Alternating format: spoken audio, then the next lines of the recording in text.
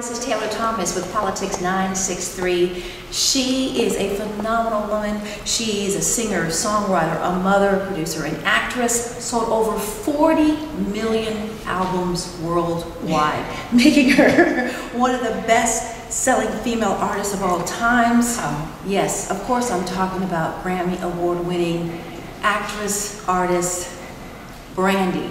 She is in town here in DC, starring in the production Chicago at the Kennedy Center. We are so excited to have you. Thank you for joining us today. Oh, thank you. What a nice introduction. I appreciate and welcome back to DC. Thank you very much. Well, this is not the first time that you starred as Roxy. If I'm correct, your debut on Broadway is 2015? Yes, I did it on Broadway for 4 months.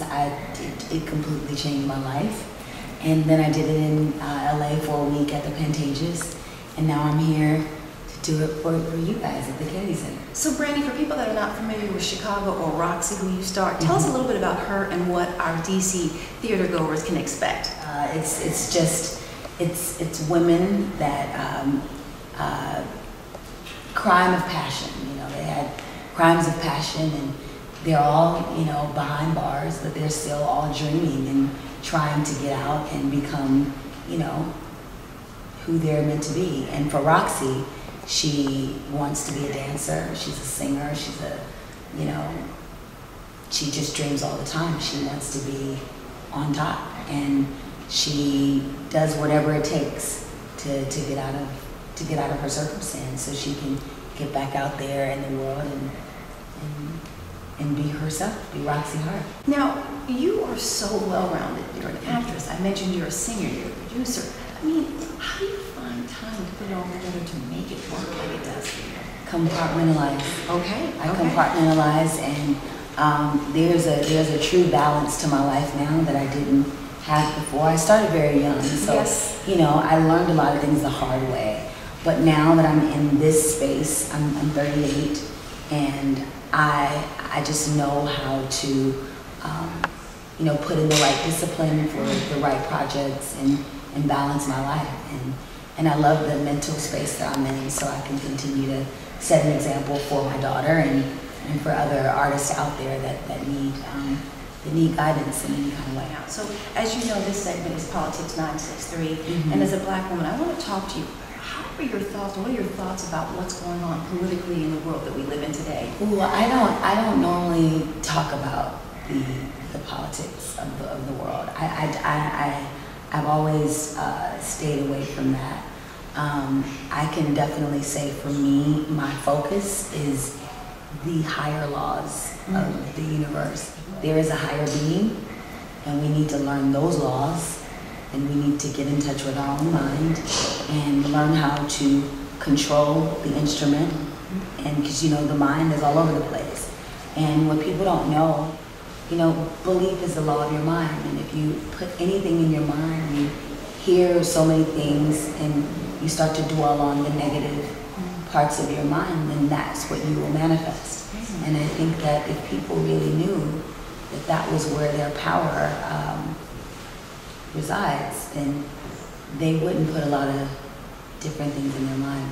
So for me, I look away, and I go within, and I try to be of service in my own way to be the change that I wish to see in the world. Okay. Well, earlier this week, trending was Black Woman Working. Yes. So, and that is definitely you with all the titles that you have on a daily basis. What are your thoughts about Black women in today's workforce? Well, I think as women, we should pay attention to what we want to pay attention to.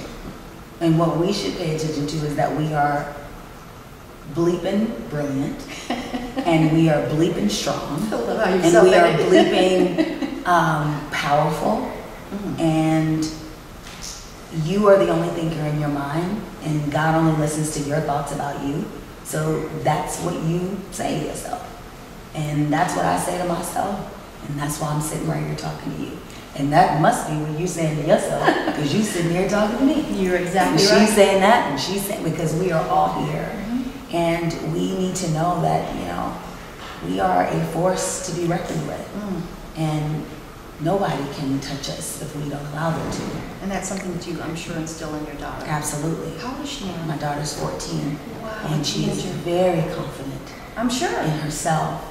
And she has her own voice. And you have a strong mother, so I know she has a strong voice. So, you know, again, I want to thank you so very much for coming here. We got to make sure that we mention to you that this phenomenal actress mother is in town, starring as Roxy in the production Chicago, which starts April 4th through the 16th. Yes, please. You have to come out. Please It's come. sold out everywhere else, and we know it's going to sell out here too. Thank So you. get your tickets. I will be there along with our WHUR family. We'll be Yes. there in support. And again, we thank you so much for coming. And I thank you. We appreciate your time Thank you. and your talent, and thanks for choosing to come to DC. Thank you. God bless you. Well, thank you so much. I appreciate that. Well, that'll do it for Politics 963. I am Taylor Thomas. Remember, stay connected.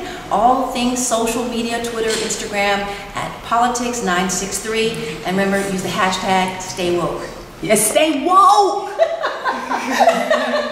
Yes! I love it.